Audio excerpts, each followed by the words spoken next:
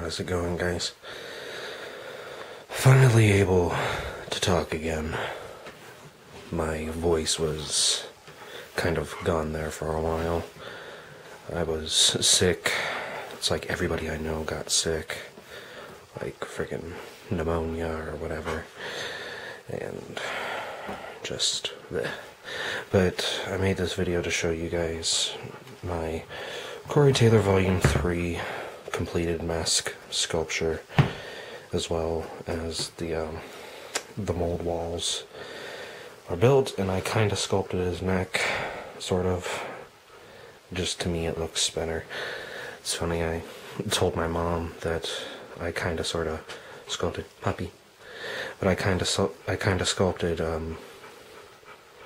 Corey Taylor's neck, and she's like, "Are you sure you have enough clay for that?" It made me laugh harder than I should have.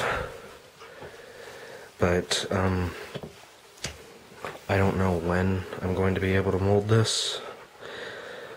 Not sure if it'll be anytime soon. I suppose it all depends on if these places call me back, because I'm looking for a job so that I can do like more masks. But yeah, I'm going to be using Rebound 40 silicone rubber from smoothon.com. Tom from Facebook told me about it, and I read up on it, and apparently it's really durable stuff. It doesn't rip easily, and even like the thinnest layer would be sufficient, but I'm gonna apply quite a few layers to this and then mix up like a bulk layer and pour that on, and then do a plaster shell. But yeah, so what do you guys think? I think it looks good.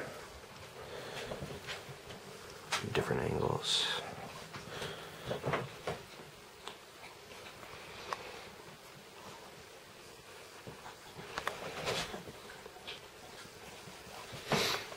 So yeah.